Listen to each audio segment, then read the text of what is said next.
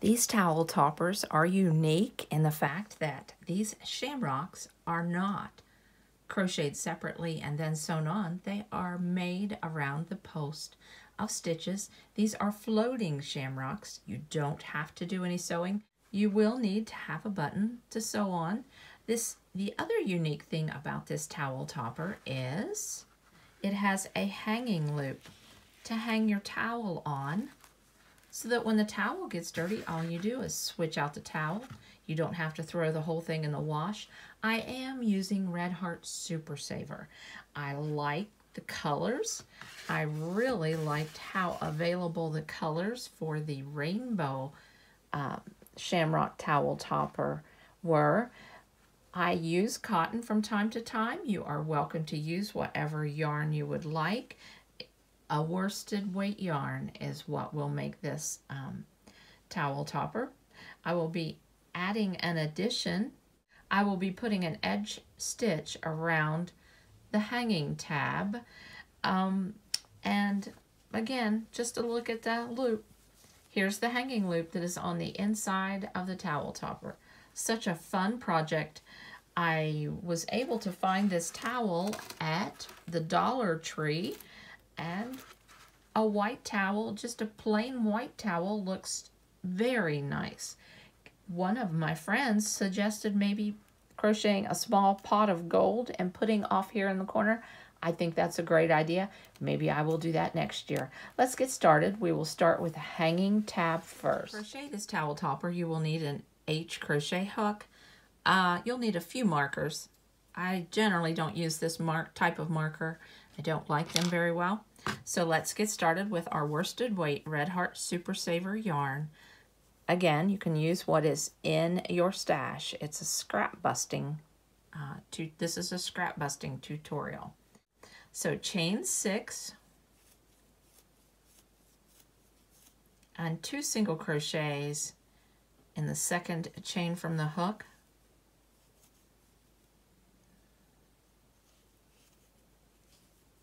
A single crochet in the next 3 chains, 1 single crochet in the next 3 chains,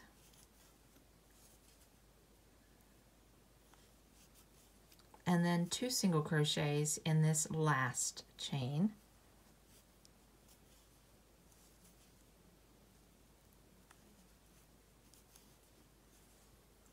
You have 7 single crochets, chain 1 and turn, single crochet in the first 3 single crochets, 1 single crochet in the first 3 single crochets, chain 1, skip the stitch, and then single crochet in the last 3 stitches. You've just made an opening for the button. You've just made a buttonhole. Now chain 1 and turn, single crochet in each stitch across. When you get to the chain 1, just insert your hook underneath and single crochet, and you have 7 single crochets. This is the beginning of the hanging tab. You will chain 1 and turn and single crochet in each stitch across for 22 rows. Let me finish that up and I'll meet you at the end of the 22nd row. So we are at the end of row 22. We have a buttonhole down here and we're at the end. I want to put a marker in the first stitch and in this last stitch.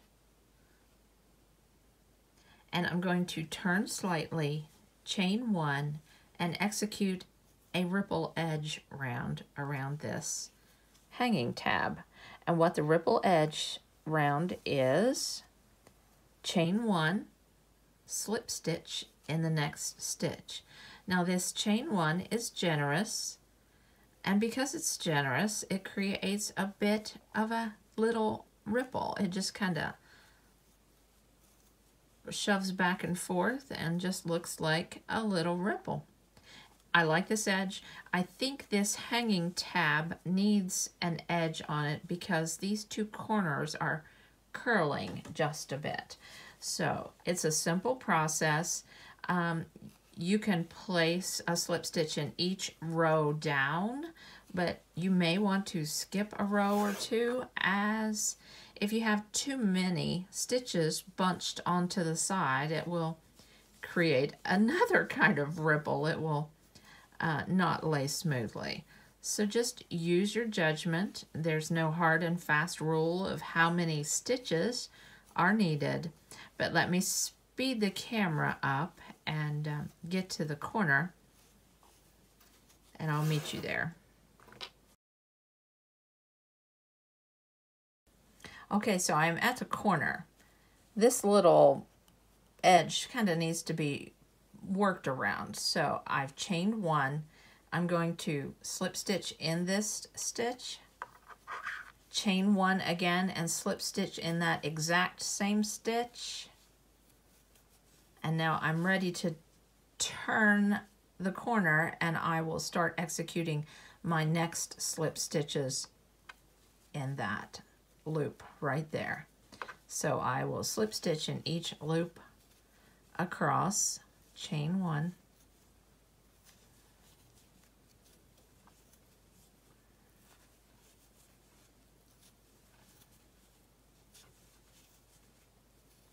now I'm going to crochet over this yarn tail, chain one, and slip stitch, turning slightly, slip stitch into that stitch, chain one again, and slip stitch again in that exact same stitch. And that makes a nice turned edge. There we go. Let me continue on down the side while crocheting over top of this yarn tail. I don't normally crochet over a yarn tail, but this was already fixed and this was my beginning. So let me speed up the camera and I'll meet you at the marker. I have finished the ripple stitch all the way around, so I'm ready to start round one. I placed a marker in this stitch so that it could be easily found. When I get to this point, I'll be placing 2 double crochets in the front loop of each stitch across, then turning the corner and placing 2 double crochets in the back loop of each stitch across. So when I get to the end of the ripple round, or the ripple edge, I crochet 2, chain 2, excuse me, and execute 2 double crochets in the front loop only of each stitch across. So that will be 14 double crochets. Let me get to the edge. Let me speed up the camera. Okay, I'm at the last stitch, and I'm glad I put the marker there, or I could have easily felt like this was the last stitch, but it isn't. This is the last stitch. So 2 double crochets in the front loop only. Now I'm going to turn and execute. I have to dig that loop out of there. Yep, I pulled on it, so I know it is part of this. See, I gave it a pull. Now 2 double crochets in the back loop only of each stitch around. I'm at the end, and as I turned the corner a moment ago, I need to dig out that little stitch that coordinates with these 2 double crochets.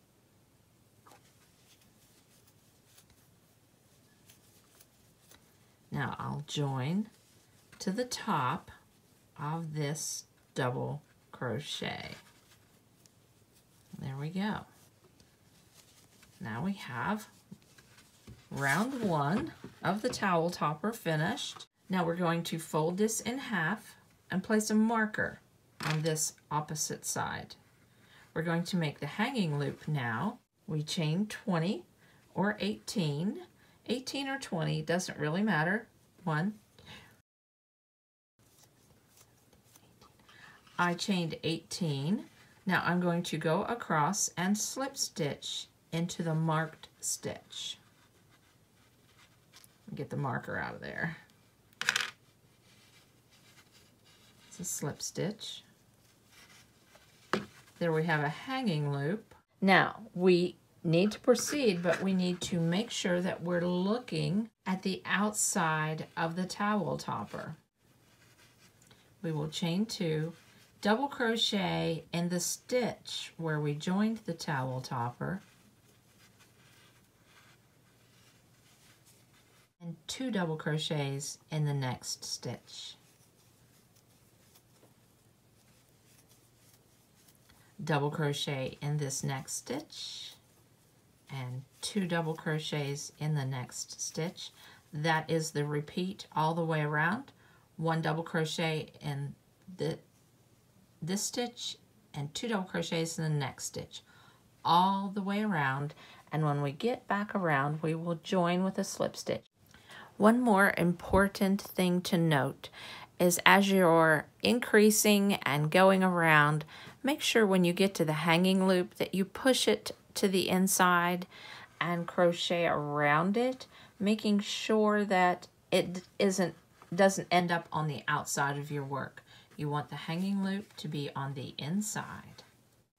So I've added the increases all the way around. The hanging loop is on the inside, and I'm getting ready to join, and we are heading into round 3. So let me join. I'm bypassing this chain 2. Chain 2 does not count as a stitch. Slip stitch in the beginning, and then rows 3 and 4, I will chain 2. It will not count as a stitch.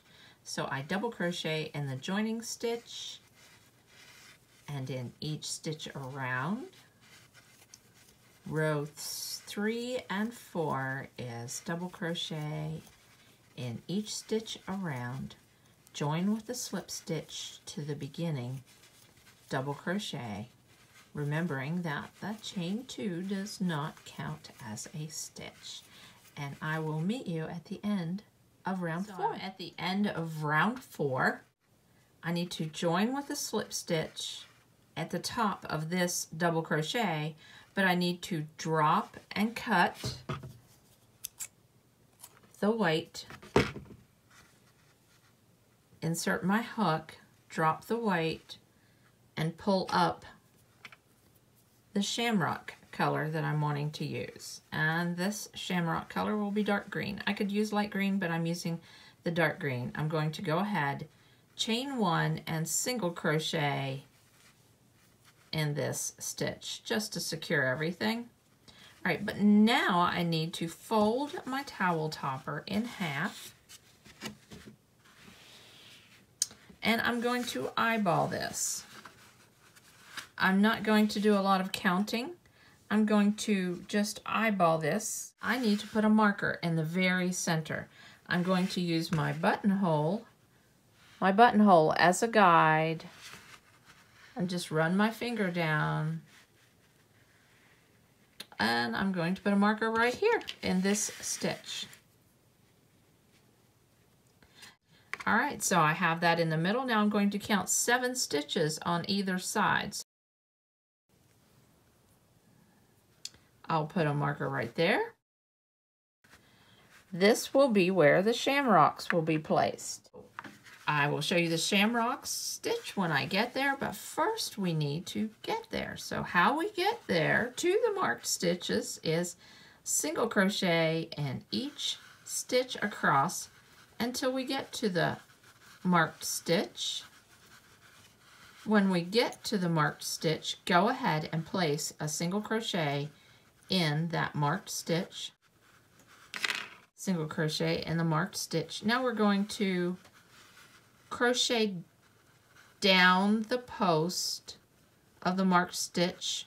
We're going to crochet in these 2 loops, then go up the post of the next stitch. Okay, so I will be making my first shamrock leaf around the post of this double crochet that is below the single crochet row. So we start with a slip stitch, chain 4, treble stitch, half double crochet stitch, treble stitch. So a treble stitch is yarn over twice, yarn over, pull through 2, yarn over, pull through 2, and then chain 4,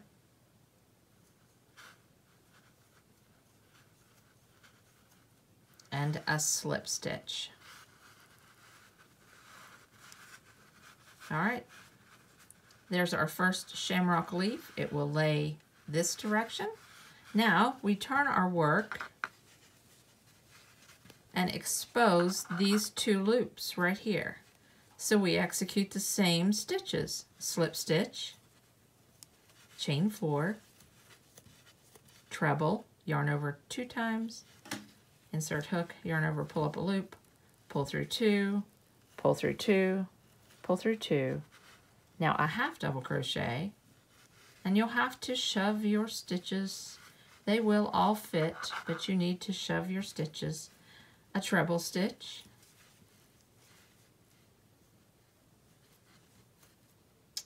chain 4,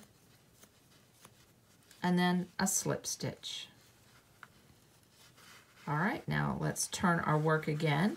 We will be executing the 3rd leaf around this post. So same stitches, slip stitch, chain 4, treble,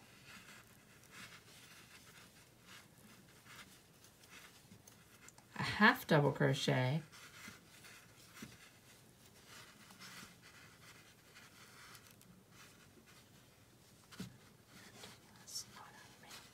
treble stitch,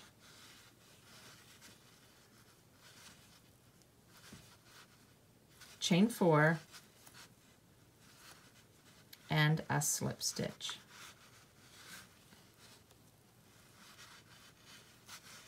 All right, now we're not finished yet. Well, let's take a moment and look. How cute. Shape your little leaves. That looks really nice. So now we're not done. Let's insert our hook back into this loop. While we're holding this, we need to close our shamrock because it's open. This shamrock is open. It needs to be closed, so we go across to where and insert our hook in that previous slip stitch, and then slip stitch that closed, and that closes our shamrock. Now chain 6,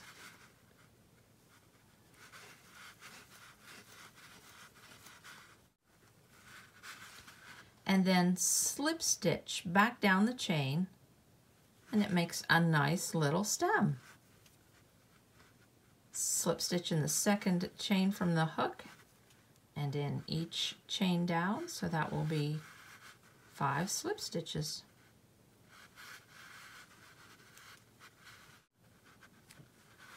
There we go. And to keep the stem from continuing to float, you need to single crochet in the stitch that is almost buried, but that is behind the shamrock. It's this stitch right here. Single crochet in this stitch, and that secures the stem in a really nice way. Now let's continue to single crochet across the row until we meet the next marker, and then we will do another shamrock stitch. Now remember, you single crochet in the marked stitch. Now slightly turn, grab hold of that post, and it's a slip stitch, chain 4,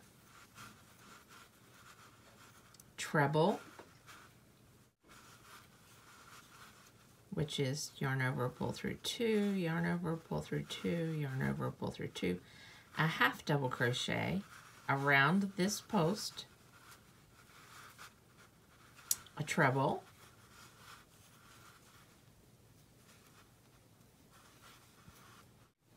a chain 4,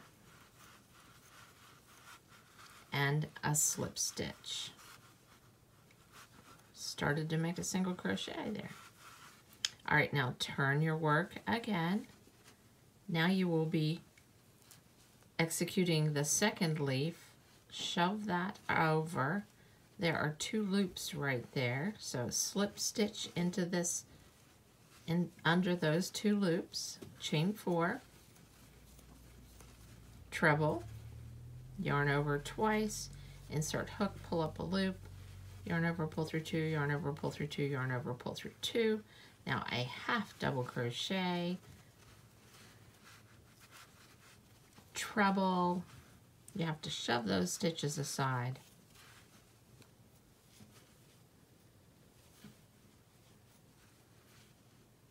One, 2, 3, 4, and slip stitch. Then you've made your second leaf. Now let's turn again, and we will go up this post. Now this is the post.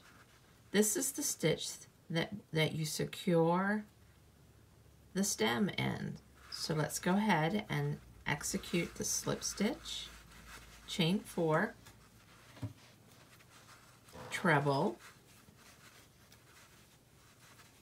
half double crochet, slide those stitches over, treble,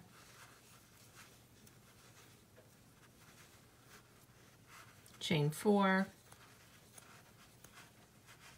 and a slip stitch. There we go. Now remember, we need to close the bottom. We need to close the bottom of this shamrock. I'm going to give these stitches a shove and cover up that white area. There we go. That looks better. Looks like a shamrock. All right, let's insert our hook again.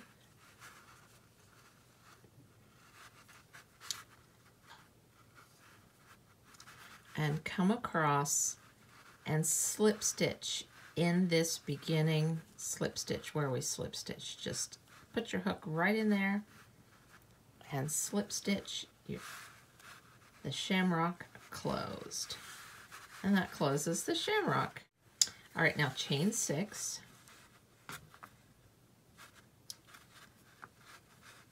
To make the stem. And slip stitch all the way back to the beginning. So slip stitch in the second chain from the hook and in each chain back.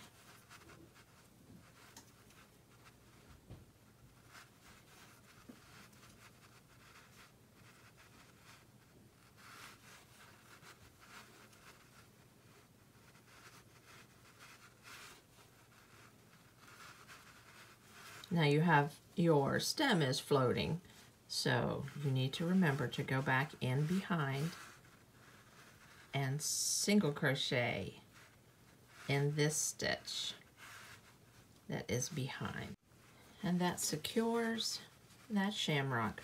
Just a little bit of shaping and it's just fine. So we have 2 shamrocks. Now we need to make the third. Now, you can always pull up the contrasting color right before you execute the shamrock if you'd like. You don't have to have a whole row of green, but I find that to be easier and it doesn't really matter. I don't think anyone notices there's a whole row of green. Okay, so let's move on to the next shamrock stitch and I'll meet you at the end of the row. Okay, so the shamrock round is finished. I have 3 floating shamrocks on my towel topper. I'm on the back side and I'm ready to pull up my first color of the rainbow colors. So how I do that is I need to make 1 more single crochet and then I need my red. This is Red Heart Super Saver Red. So I insert my hook in the top of the first single crochet. I'm not going to cut my green yarn yet because I will be pulling it up later. And I will pull up the red, chain 1, and single crochet with the red all the way around. So I want to show you what it's like to crochet behind the shamrock. There's the single crochet where we started going down the post, crocheting down the post. Then there is the single crochet where we secured the stem. So then we go behind the stem, single crochet, and then continue to single crochet in the same manner, single crocheting behind the stem of the shamrock. Let me see, we are there again. I just single crocheted in that stitch that went around the post, lift back the stem, go under the stem, and single crochet. All right, I will meet you at the end. Let me speed up the camera.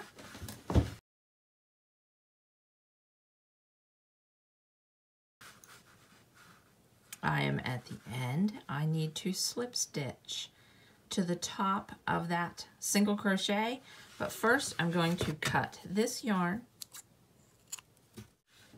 Orange is the next color.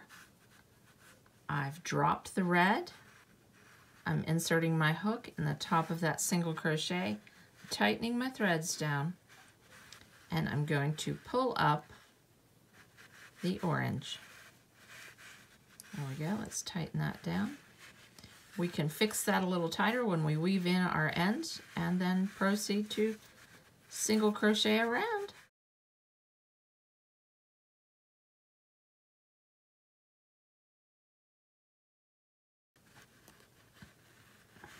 So I'm at the end of the orange. I will execute that last stitch, cut the orange. I like to leave a generous tail. Drop the orange, pull up the yellow at the join in the top of that first single crochet, tighten all that down, chain 1, single crochet in each stitch around. The crochet pattern can be found on Krissys overthemountain.crochet.com, or the ad-free PDF can be purchased in my Ravelry or Etsy store. The links to that will be on Krissys overthemountain.crochet.com. I have a search bar at Krissys overthemountain.crochet.com. You can search on my website for any of the patterns that you have seen me crochet.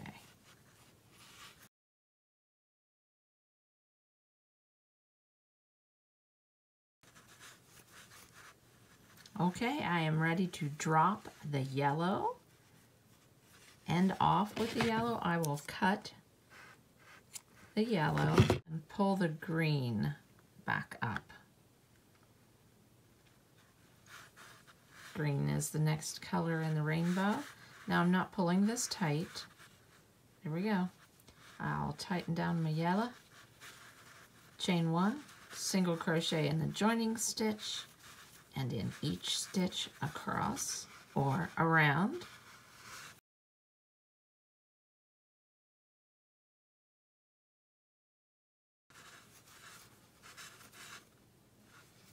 I'm at the end. I can now cut the green.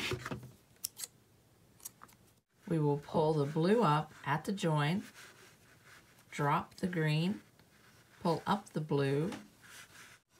These are such pretty colors. Chain 1 and single crochet in each stitch around.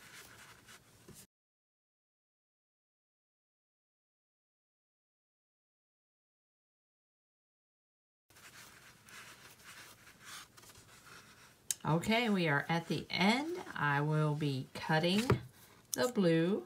So let's pull up. I'm dropping the blue and pull up the violet. Chain 1, single crochet in the joining stitch, and in each stitch around. Let me speed up the camera. We are close to the end. Okay, last stitch, and then join and end off, and then weave in all of the ends and add a towel.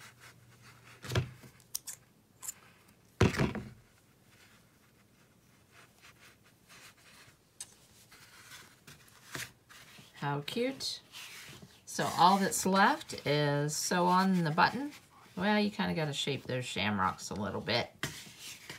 Sew on a button.